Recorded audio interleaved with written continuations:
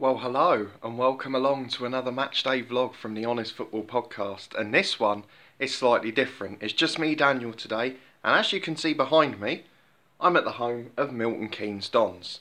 It's a League One fixture and it's quite a big one today. It's MK Dons v Wimbledon, and obviously anyone over the age of sort of 15 or 20 will know the history behind this one, or particularly if you're a fan of Wimbledon. So this is going to be quite a big game. We've got a pitch view hotel room, so we will have some match action today, hopefully from EFL football. However, it will be through the guise of a hotel balcony door, which won't be opened for today's fixture. So plenty to look forward to for me. The football fix from the EFL is back at last. And of course, this is quite a big game as well. At the start of the season for our League One predictions, which you can see in the eye above, I predicted for MK Dons to go down. At the time, it was 3 or 4 weeks before the end of the transfer window. They'd lost a few key players and not really replaced them at the time. They have done that now and they seem to be doing well. Dean Lewington in midweek before this game made his 800th appearance, an absolutely monstrous achievement. And AFC Wimbledon, a good side as well. The Plough Lane return coming this season, obviously unfortunately with no fans at the moment, but a really good opportunity for these two rivals to go head to head. It's going to be a brilliant day. I can't wait for the match and I hope you're looking forward to it too. So if you are, please do chuck a thumbs up on the video, subscribe for more from the Honest Football Podcast. Weekly championship predictions as well. Every match day we have got our predictions. And slight spoiler, they're not usually very good. It is the most unpredictable league in the world after all. But we're focusing on League One today. It's MK Dons v Wimbledon. And I will be back pre-match with all the team news and the stats ahead of the game. Well, it's time for the stats preview here ahead of kick-off. Obviously, let us know your predictions down below, what you think will happen, as we've been met by a bit of a deluge of rain here. But there we go. Hopefully too late for it to be called off or any questions at all, particularly at a modern stadium like this. For MK Dons, a difficult start to the season. They find themselves down in the bottom half, just 8 points from their opening 9 games. Away form has been a problem. However, 7 points in their last 3 home games, including 2 successive wins. Firstly against Dark Horses Gillingham, but then against Wigan this midweek, a 2-0 victory again. And that's left them a little bit clear of that relegation pack early on. Cameron Jerome, the experienced centre-forward, becoming a key player in attacking areas, and a few others starting to find form now. And of course that landmark for Dean Lewington we mentioned earlier. In terms of Wimbledon though, probably the picture of inconsistency this year. 3 wins, 3 draws, 3 defeats, a goal difference of 0. You don't quite know what you're going to get. They have picked up 4 points this week, a draw on the road at Burton, and then a win again in midweek, this time against Blackpool, the side that MK lost at away last weekend. In terms of Wimbledon, it's goals that have been the problem recently, which would surprise those who watched the first couple of weekends this season. So they haven't scored more than 1 in a league game since the 19th of September, and that was that crazy 4-4 draw against Plymouth Argyle. So hopefully the goals will come flooding back. They're led up front normally by former Luton man Joe Pigott. We had him on loan a few years back, often accused of perhaps not working hard enough or busting a gut to get in the box at those points, but he's become a key player for Wimbledon over the last couple of years. So I'll be interested to see how his game's changed. I did get to see a few games here at MK Dons last season. Myself and Craig watched a game against Burton Albion in the away end, and then Craig and Charlie came and watched them against Tranmere here, which obviously started a row of Tranmere games we watched. And then I was here for the Portsmouth game over the Christmas-New Year period, where Portsmouth brought 4,500 away fans, but unfortunately their performance didn't match. And that was after Russell Martin, the current MK Dons manager, had taken over. And he seems to have done a brilliant job since, and on that day they were absolutely fantastic. So a much changed squad for them since then though. It'll be interesting to see how they adapt. We'll be back in a moment with the pre-match build-up and the team news as it comes in. Just a few minutes to kick off here at Stadium MK. MILTON KEYNES DONS have named an unchanged team from the one that won against Wigan on Tuesday night. Carlton Morris back on the bench if they need a super sub for goals though. Wimbledon have made a couple of changes. Joe Pigott captains the side, a man we talked about earlier. So it could be a very close game this. But the teams will be out in a minute. Hopefully you'll have some action of the teams warming up as we go through this talk. And we'll be back at half time with a bit more. See you there.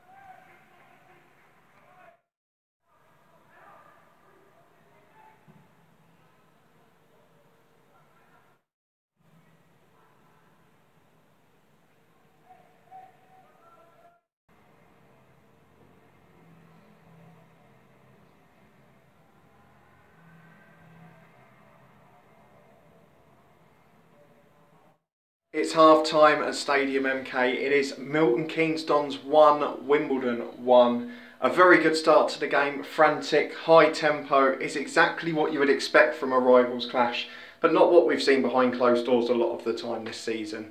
Wimbledon came out of the traps really well. They were playing direct from the fullbacks up to the centre forward, and that's what got them their goal. A sort of hopeful ball over the top, and Joe Pigott with a brilliant touch, the man we talked about pre-match. Definitely improved a great deal since he was on loan at Luton a few years back. Brought it down brilliantly, rounded the keeper, great composure, and just slid it into the empty net. A brilliant start for Wimbledon. Milton Keynes though back on level terms just a couple of minutes later. Lovely football to open up the defence of Wimbledon. We talked about it pre-match under Russell Martin. A lot less direct, playing a lot better football. And to be fair, they have tried to do that throughout with differing levels of success throughout the half. But on this occasion, it was out wide. Stephen Walker got the ball, split the lines, found Cameron Jerome, and he cut back for Scott Fraser, who made it 1-1. They've been generally trying to play a little less directly, trying to play across the back, trying to play out from the back, which has caught them out a few times, particularly Richard Keogh and Dean Lewington on the left side of the defence. Does lack a little bit in terms of pace, but they have been okay generally and have dealt with most of the threat. And to be fair, Milton Keynes Dons, straight from the kick-off, as you saw in the first highlight, nearly had a goal within 20 seconds. Cameron Jerome put the ball in the top corner, peeling off to the left as he has so many times in this first half.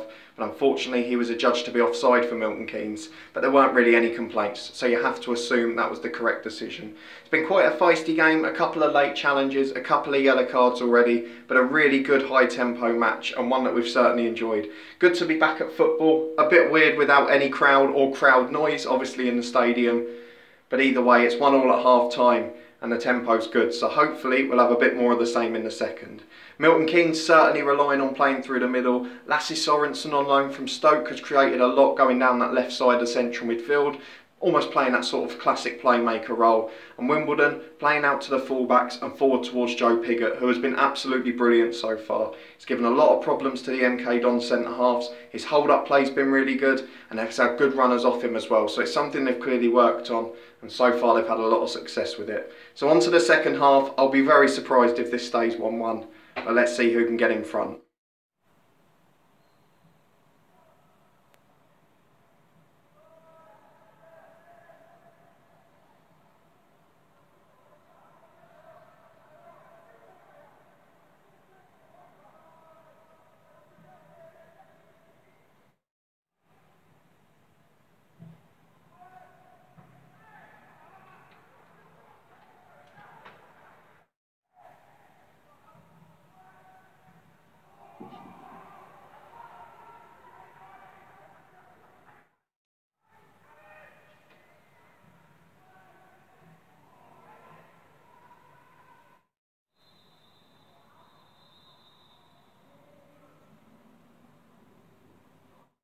A little bit dark here now at Stadium MK for full time. It finishes 1-1 and I kind of kiboshed it at half time. It was a pretty poor second half. Neither team really had many clear-cut chances. One good save from the MK keeper in goal from a 6-yard range header. But aside from that, there wasn't a great deal. MK just had the one shot on target all game, of course, the goal, and that offside chance that we saw right at the start in the first highlight of the match. Very comfortable in possession the second half, defended a lot better against Joe Pigott, and Jack Fredoni came off with about a quarter of the game to go, and he was making most of those runs in behind for Wimbledon.